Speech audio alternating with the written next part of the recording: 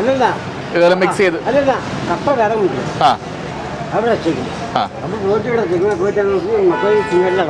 ഓ ഇളക്കി അങ്ങ് മിക്സ് ചെയ്ത് കൊടുക്കും.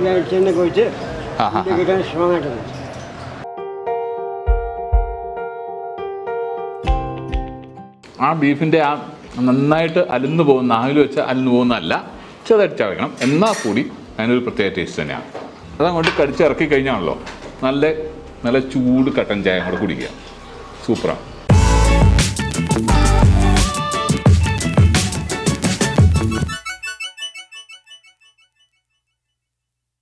അതെ, തൃശ്ശൂർ കൊടുങ്ങല്ലൂർ അടുത്ത് എടവിലങ്ങ് എന്ന് പറഞ്ഞ സ്ഥലത്ത് പച്ചക്കറി കടകളാണ്. അപ്പുറത്തും ഇപ്പുറത്തും പച്ചക്കറിയും അതുപോലെ ഗ്രോസറിയും ഒക്കെ ഉണ്ട്. പക്ഷേ ഇവിടെ ഒരു നല്ല പൊറോട്ടയും ബീഫും കിട്ടുന്ന ഒരു കടയുണ്ടെന്നാണ് പറഞ്ഞത്. ബീഫ് രാവിലെ 9 മണിക്കിടും, വൈകിട്ട് ഒരു 3 മണിയാകുമ്പോഴത്തേനെ അത് റെഡി ആവത്തുള്ളൂ. അങ്ങനല്ലേ പറഞ്ഞേ? അങ്ങനെയാണ് പറഞ്ഞത്. അപ്പോൾ ആ കടയിൽ, ആ കടയുടെ പേരെന്താ? സതുചേട്ടൻ്റെ കടയിലാണ് നമ്മൾ പോകുന്നത്. കഴിഞ്ഞ പ്രാവശ്യം ഒത്തിരി പേര് നമ്മളോട് ചോദിച്ചു, ഇപ്പം ചേട്ടൻ ബീഫ് കഴിക്കാൻ തുടങ്ങിയോന്ന്. ബീഫ് കഴിക്കാൻ തുടങ്ങിയതല്ല, വല്ലപ്പോഴും കുറച്ച് ബീഫ് കഴിക്കും. മരുന്ന് അന്നേരം ഈ അലർജിക്കുള്ള മരുന്ന് കഴിക്കണം. ഏതായാലും ഇപ്പം നമുക്ക് പൊറോട്ടയും ബീഫിൻ്റെയും പ്രിപ്പറേഷനൊക്കെ ഒന്ന് കണ്ടു തുടങ്ങാം. അത് കഴിഞ്ഞിട്ട് രുചി ആസ്വദിക്കുകയും ചെയ്യാം. രാവിലെ ഇവിടെ വരികയാണെന്നുണ്ടെങ്കിൽ പുട്ട്, അപ്പം, ഇടിയപ്പം, അതേപോലെ തന്നെ കടികൾ നിങ്ങൾക്ക് വേണമെന്നുണ്ടെങ്കിൽ കടികൾ പോവാം. ഉള്ളിവട, ഇവിടെ ഉള്ളിവട ഇരിപ്പുണ്ട്. കഴിഞ്ഞ പ്രാവശ്യം ധർമ്മേട്ടൻ്റെ ഉള്ളിവട ആയിരുന്നു. ധർമ്മേട്ടൻ്റെ കടയിലായിരുന്നു ഞങ്ങൾ പൊറോട്ടയും ബീഫും കഴിക്കാൻ പോയതാണ്. അവിടെ ഉള്ളിവടയും ബീഫും കൂടെ കഴിച്ചിരുന്നു. അന്നേരം ഒത്തിരി പേര് ചോദിച്ചാൽ താൻ ഇവിടുത്തെ വ്ളോഗറാണ്, അത് ഉള്ളിവട അല്ലടോ, അത് ഉഴുന്നുവടയാണ് അല്ലേ? പക്ഷേ അത് ഉള്ളിവടയാണ്. അത് ഇവിടെ ഉള്ളിവട ഇരിപ്പുണ്ട്. അതൊന്ന് കഴിച്ചു നോക്കാം. നിങ്ങൾ പോയി കഴിച്ചിട്ട് പറ, ഉള്ളിവടയാണോ ഉഴുന്നുവടയാണോ എന്ന്. ചേട്ടാ നമസ്കാരം. ബീഫ് ഇട്ടു അല്ലേ? നമുക്ക് നോക്കാവേ. ബാ ചേട്ടാ, രാവിലെ തന്നെ ഇടും അല്ലേ? രാവിലെ ഏകദേശം ഒരു 9 മണിക്ക് ഇടും.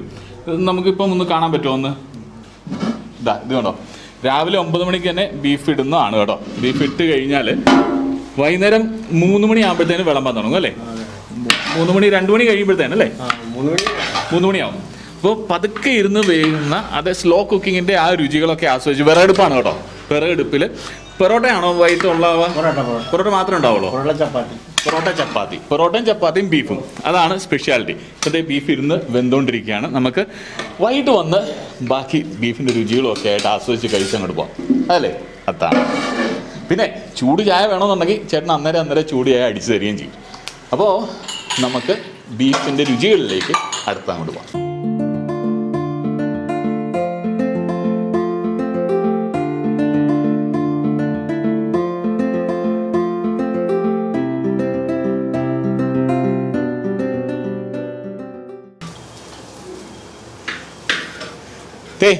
നല്ല ചൂട് പൊറോട്ട അപ്പുറത്ത് റെഡി ആവുന്നുണ്ട്.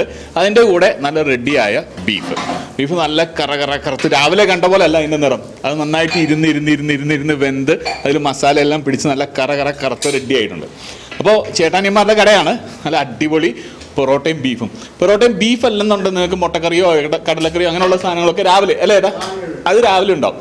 ബീഫാണ് വേണമെന്നുണ്ടെങ്കിൽ 3 മണിക്ക് ശേഷം മാത്രം വരിക. അതാണ് പറഞ്ഞത്. അപ്പോൾ നമ്മുടെ പൊറോട്ട റെഡി ആയിട്ടുണ്ട്. രണ്ട് ബീഫ്, അതിൻ്റെ പുറത്ത് കുറച്ച് സവാളയൊക്കെ ഇട്ട് നമുക്ക് ഇങ്ങ് തരികയാണ്. കഴിക്കാനിരുന്നാലോ? ഞങ്ങൾ ഇരുന്നോട്ടെ? ശരി.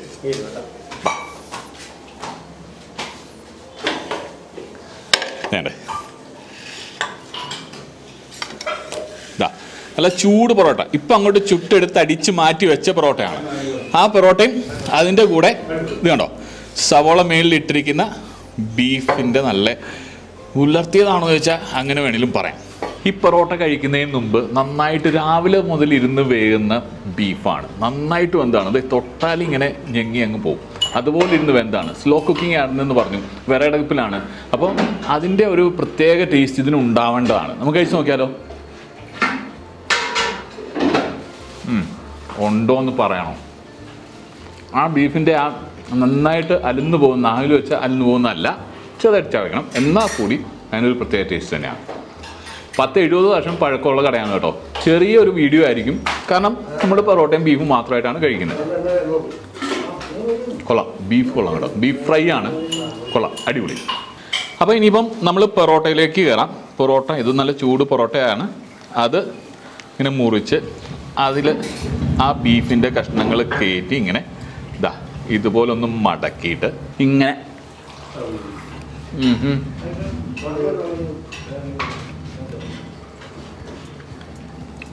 അതങ്ങോട്ട് കടിച്ചിറക്കി കഴിഞ്ഞാണല്ലോ നല്ല നല്ല ചൂട് കട്ടൻ ചായ അങ്ങോട്ട് കുടിക്കുക. സൂപ്പറാണ്.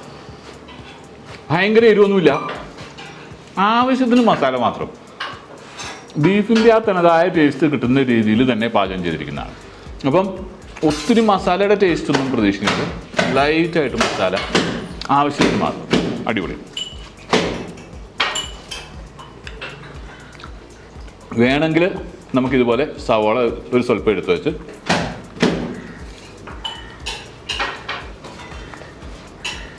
ഞങ്ങൾ രാവിലെ ഇവിടെ വന്നപ്പോഴേ ഒരു ചേട്ടൻ ഇവിടെ വന്ന് എന്നോട് പറയുമായിരുന്നു, ധൈര്യമായിട്ട് കഴിക്കാവുന്ന ഫുഡാണ്, ഒരു മായോ ഇല്ല, ഒന്നുമില്ല, നല്ല ഫുഡ്, ഒരു ആരോഗ്യത്തിനും പ്രശ്നം ഉണ്ടാകത്തില്ലെന്ന് പറഞ്ഞു. സത്യം.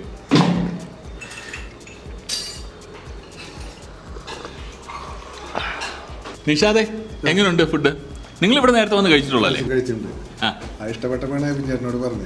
അത് വേറെ അന്ന് നമ്മൾ ധർമ്മേട്ടൻ്റെ കടയിൽ പോയപ്പോഴും ഒരു 2 പിള്ളേർ അവിടെ വന്നിരുന്നു.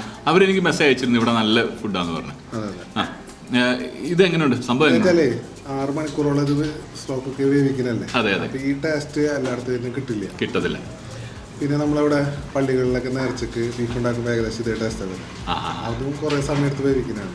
അതെ, ഇപ്പം കോവിഡിൻ്റെ സമയം ആയതുകൊണ്ട്, അല്ലെന്നുണ്ടെങ്കിൽ പള്ളികളിൽ പോയി അതുപോലെ ബീഫും അതുപോലെ നേർച്ചയ്ക്ക് കിട്ടുന്ന വിഭവങ്ങൾ അതിൻ്റെ രുചി ഒന്ന് ട്രൈ ചെയ്യണമെന്നുണ്ട്.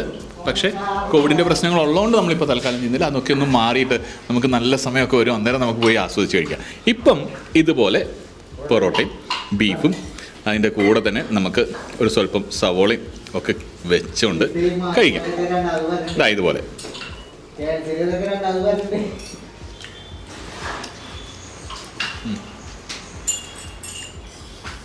അടിപൊളി.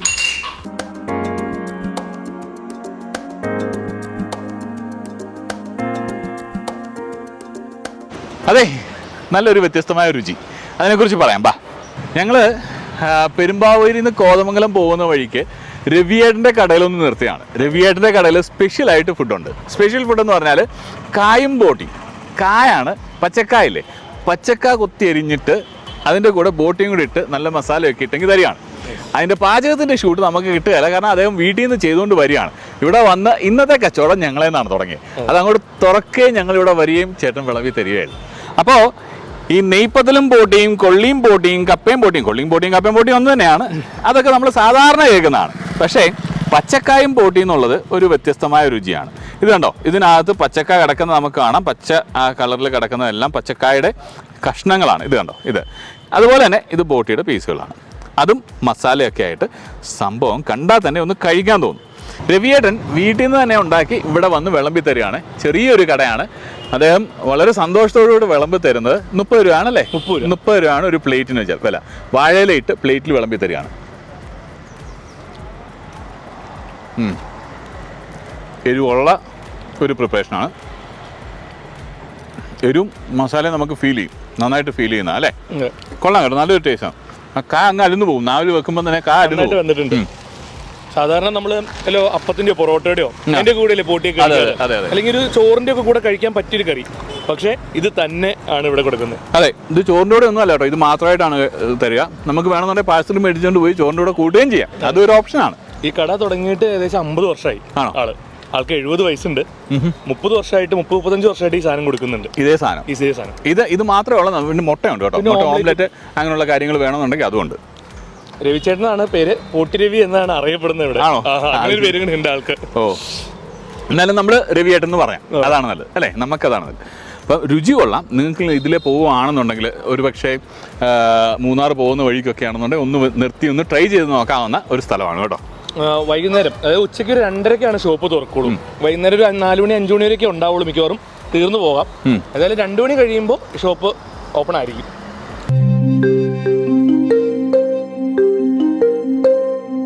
ഞാൻ പറഞ്ഞായിരുന്നു നല്ല എരിവുണ്ടെന്ന്. അങ്ങനെ എരിവായിട്ട് തോന്നുകയാണെന്നുണ്ടെങ്കിൽ പ്രശ്നമൊന്നുമില്ല, തൊട്ടടുത്ത് സോഡ നാരങ്ങാവെള്ളം കിട്ടും. അവിടെ പോയി സോഡ നാരങ്ങാവെള്ളം പറഞ്ഞ് നല്ല ഗ്യാസ് ഉള്ള സോഡ നാരങ്ങാവെള്ളം കുടിച്ചാൽ സംഭവം പൊപ്പൊളിയായി. അതുപോലെ തന്നെ ഈ ഒഴുകി വരുന്ന വെള്ളം, അത് കുടിക്കാനായിട്ടല്ല ഞാൻ പറയുന്നത് കേട്ടോ, അത് വേറെയാണ്. ഈ ഒഴുകി വരുന്ന വെള്ളം നമ്മുടെ ഭൂതത്താൻകെട്ട് ഡാമിൽ നിന്ന് ഒഴുകി വരുന്ന വെള്ളമാണ്. അതിങ്ങനെ കനാലായിട്ട് ഇങ്ങനെ ഒഴുകി പോകുന്നു. കുടിക്കുന്നത് നമ്മൾ സോഡ നാരങ്ങാവെള്ളം കുടിക്കുന്നു.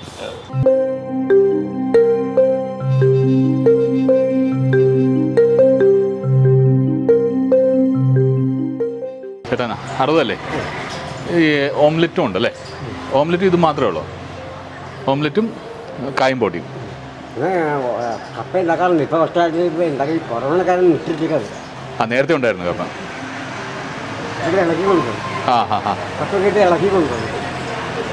അത് തന്നെ രണ്ടായിട്ട് കൊണ്ടുവരും. അപ്പം അല്ലല്ല ഇതെല്ലാം മിക്സ് ചെയ്ത് അല്ലല്ല കപ്പ വേറെ കൊണ്ടുവരും. അവിടെ വെച്ചേക്കും. അപ്പോൾ പോയിട്ട് ഇവിടെ തെങ്ങ് പോയിട്ട് നോക്കി മക്കൾ സിംഗറിൽ ഇളക്കും. ഇളക്കി അങ്ങ് മിക്സ് ചെയ്ത് കൊടുക്കും. എണ്ണയൊക്കെ ഒഴിച്ച് കിട്ടാൻ സ്ട്രോങ് ആയിട്ട് ഇപ്പോൾ അത് ഇളക്കാൻ. അതെ, കപ്പ ഉണ്ടായിരുന്നാ പറഞ്ഞത്. ഇപ്പൊ കോവിഡൊക്കെ ആയതുകൊണ്ടാണ് ചേട്ടൻ ആ പരിപാടി നിർത്തിയത്. ബുദ്ധിമുട്ടാണ്. അപ്പോൾ ഇത് മാത്രം. അത് നിങ്ങൾ ഇതിൽ പോവുകയാണെന്നെങ്കിലേ ഒന്ന് വന്ന് കഴിക്കുകയോ ഒന്ന് രുചി നോക്കുകയോ ഒക്കെ ചെയ്യുകയാണെങ്കിൽ നല്ലതായിരിക്കും. എന്നാൽ ഞങ്ങൾ ഇറങ്ങിക്കോട്ടെ ഏട്ടാ. ശരി എന്നാ.